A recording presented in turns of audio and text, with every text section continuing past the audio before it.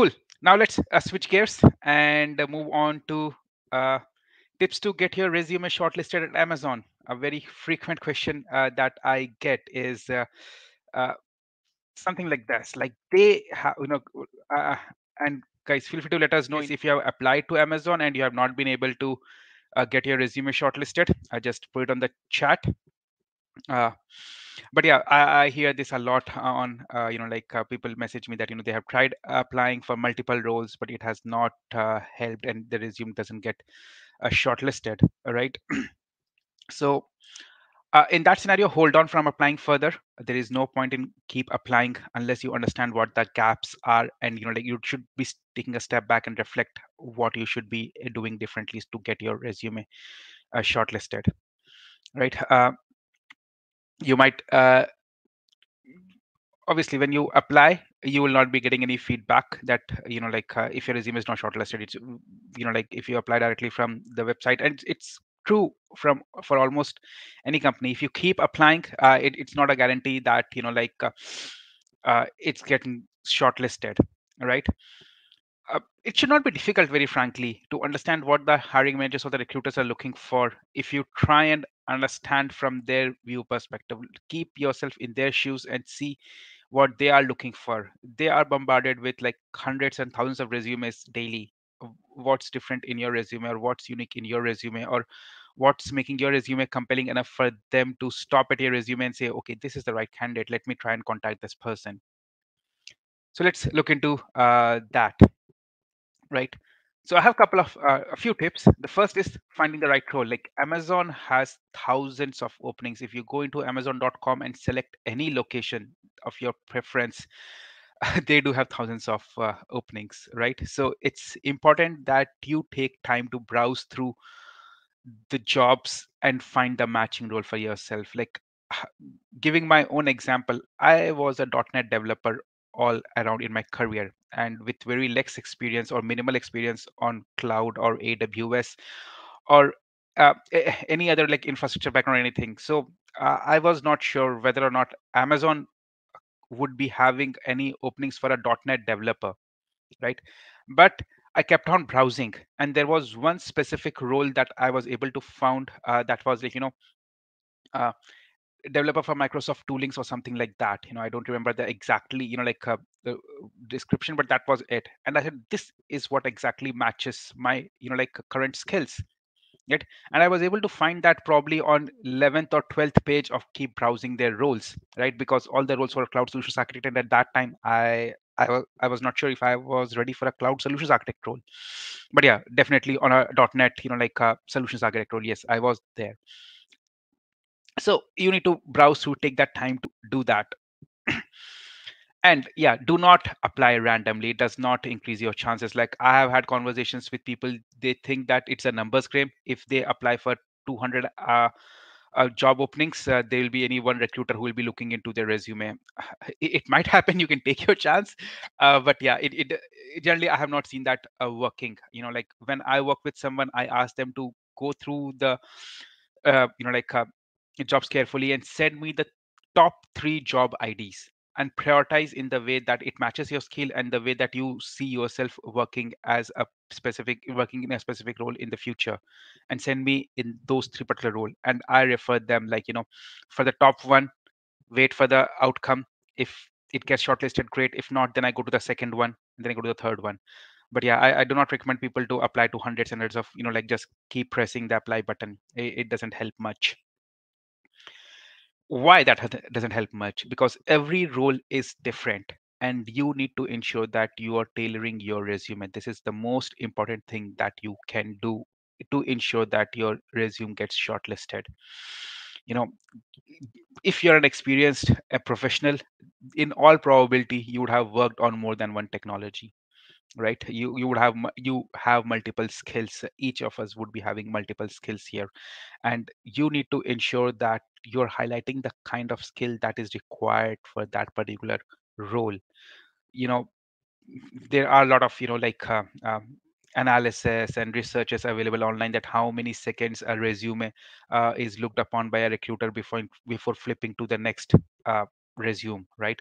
So you have to ensure that you catch that attention with the keywords that are mentioned in the job role in your resume, which are highlighted, right? And keep your resume short and concise. We all have enough experience that we can have a 10-page resume. It doesn't help.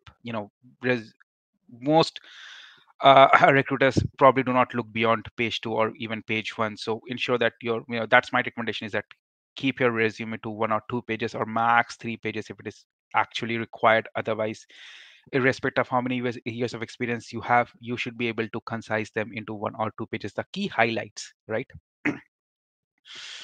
Okay. uh, Finally, get a referral. And this will be again true for any company. It's not just Amazon. In fact, for all these tips would be for any company. Uh,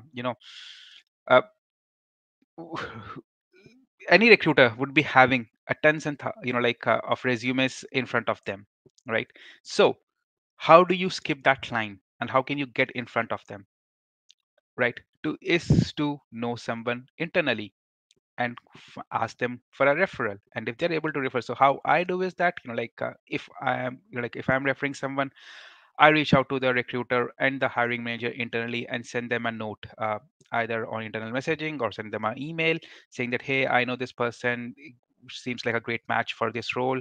Or if I worked with that person, I've mentored that person for some duration, I attach that note.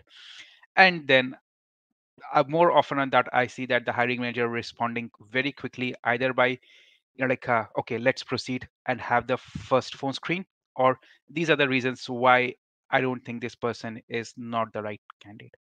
And in that scenario, I'm able to feedback it back to the person that, okay, see, this is the gap we need to fill, right? Or good, you have the interview scheduled, let's see how we can prepare it.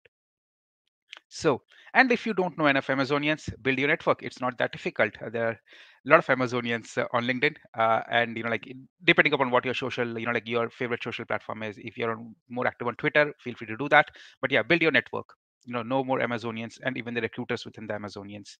And that comes to my final point, which is let Amazon recruiters find you. There are so many people who reach out to me saying that, hey, Amazon recruiter contacted me directly, how should I prepare for the interview? And that's the point I'm highlighting here, that Amazon recruiters are always on the hunt for candidates. We have so many openings, and Amazon recruiters are trying very hard to fill them out, so they keep scouting for the right candidates, on LinkedIn and other social platforms. So make yourself visible to them. Make sure that if an Amazon recruiter chances upon your LinkedIn profile, then your LinkedIn profile is giving enough information to them to make that decision instantly, that yes, this is the person that I should be clicking on message and sending them, hey, this is a role, would you like to talk to? Similarly, for hiring managers, every hiring manager is scouting. Like most hiring managers, if you see on Amazon, they do have it in their, about section, or or their tagline that I am hiring, right? So that means that they are spending some time online to find the right candidates. So ensure that when they chance upon your profile is giving them enough information for them to reach out to you directly.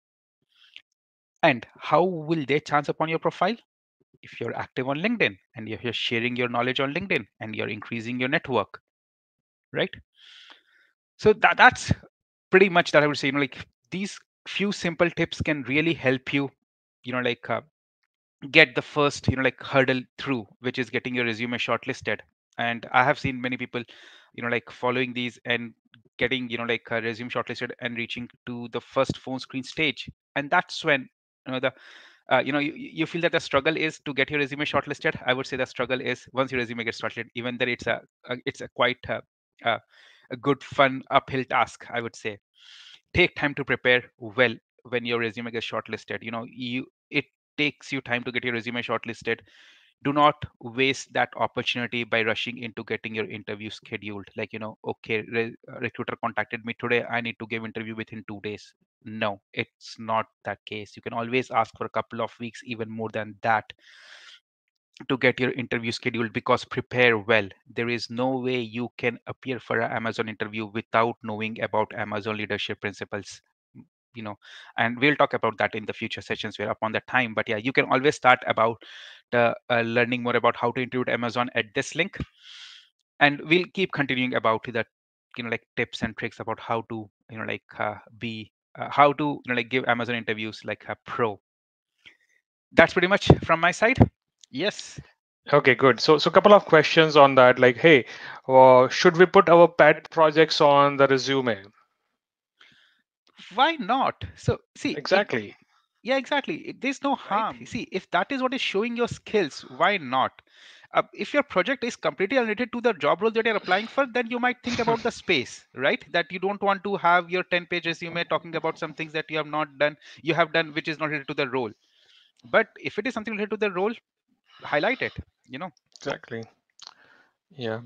And yes, you get time to. So when you appear for interview, you would get time. People are not rushing you. Interviewer would give you sufficient time. So leverage it, leverage your network.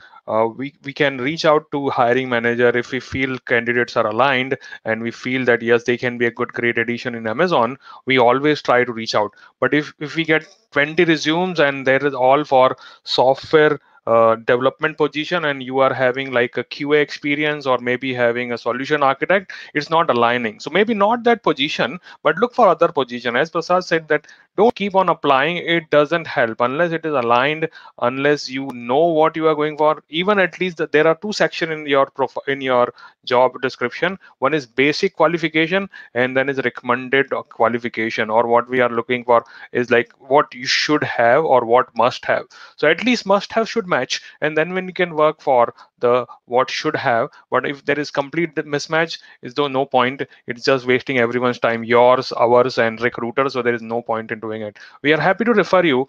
Just do little homework and see, hey, this is what position I think could be useful, and something is aligned, but I have a question, can we talk about it? So we would be always happy to it. You can reach out to me, Prasad, James, or anyone in the beta program. We try to answer as much as we can on LinkedIn, and we would be happy to refer you if you have done it. All And right. when And you if reach you out for get referral, don't just exactly like try and build that relationship network, between you. Ask not just as a BESA members, but also any Amazonians in wider group. Like, hey, I have found this role. Can you refer me? I do not know you enough to think about that, right? And if like we have like 20 messages coming in a day, I might not be able to look into all those 20 messages, right? So ensure that when you message, build that network. Like there are few people. Probably what I'll do in one of the session, right? I'll try and find the right way to network. We'll find some messages that we get, and we'll say why a particular way of messaging someone you don't know is good, and are more likely to get a response than the other. Yeah. exactly. Now there's a question like, does it help to have AWS certification when you are applying for non-tech role, example marketing? I won't say it is mandatory, but a basic cloud practitioner, it becomes like a new normal nowadays. Like if you are working for a cloud company and you do not know what cloud is, then obviously there is some gap. So probably we would see that every Amazonian is now going towards it who are internal. And if you have it, it would give you an edge. If I'm sorting out as a recruiter 10 marketing people and one of them has cloud practitioner, probably I would be a little more inclined because this person has already taken their first step towards their Amazon journey. So they may be aligning more to my requirements. So that would work in that case, right? So feel free to reach out. We'd be happy to help as much as we can and build your network, work toward achieving your career goal. And if we can be of any help, just reach out. Thank you, everyone. Thanks, James. Thanks, Prasad. And we will talk to you in next session.